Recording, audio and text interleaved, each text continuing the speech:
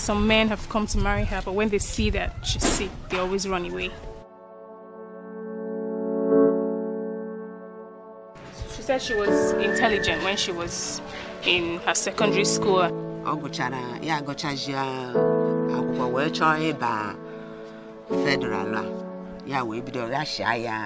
She comes back home and she's always so angry, like blaming her mom, like, why can't I go to school?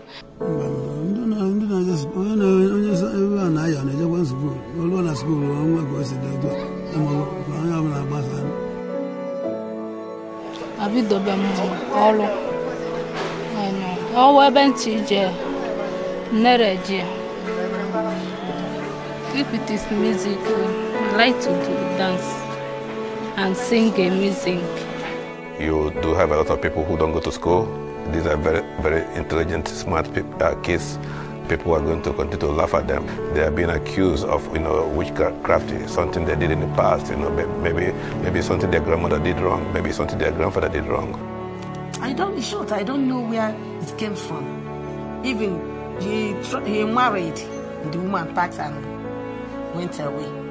Evil spirits, that she can't endure that type of sickness. When he was going to the market with all the money to travel, this sickness started. Those people around him took all his money. Yes, they robbed me now because I don't know what I'm doing again.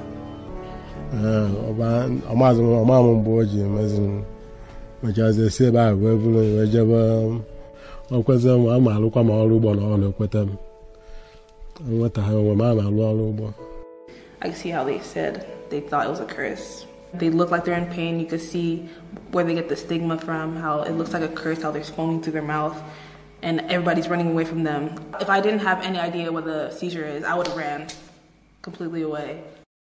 If you go to find that thing, when they get a fuck, you might feel an out of a mana.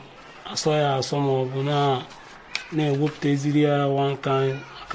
So no other boy phone on him, go help call the person. The stigma that is attached to epilepsy is even more than the stigma that is attached to HIV. Wow. Yeah, because epilepsy used to disgrace people a lot. And when you are lad, where she can be a warrior, Gushi, Gunu, watch Aya.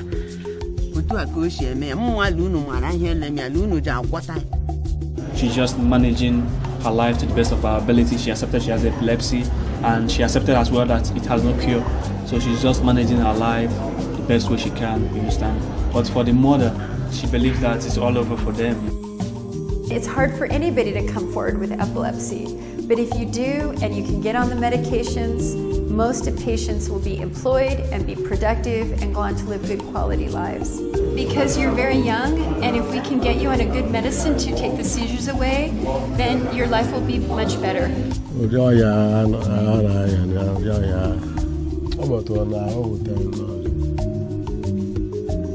Do you have any questions about epilepsy? Anything like that I can do for you?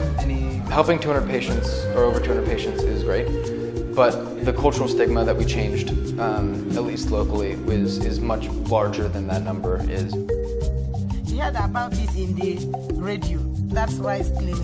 So I'm asking you people to give treatment because he doesn't have any money to treat himself. I'm so grateful to the patients to be courageous enough to seek help because, anyone in that situation, I think, would feel defeated. For every day these epilepsy patients don't receive care, that is another day they continue to suffer. That is another day they risk falling into a fire. That is another day someone is going to make fun of them. That is another day that they're sitting at home, not finding a job for themselves. That is another day they're not having the opportunity to have normal social interactions that fellow adults or adults their age should be having. And then for the kids, every day we don't provide this care. That is a day that we watch these kids grow into something we already know is going to happen, which is a life in isolation. This is something that can be prevented. This is something that we can avoid. It takes more than one organization and one person to make a difference. It takes, a whole group of people.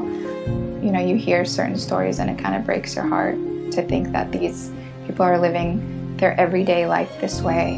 My hope is that we are able to provide the best care and have them move towards a seizure-free life where they can just do the same activities as anyone else.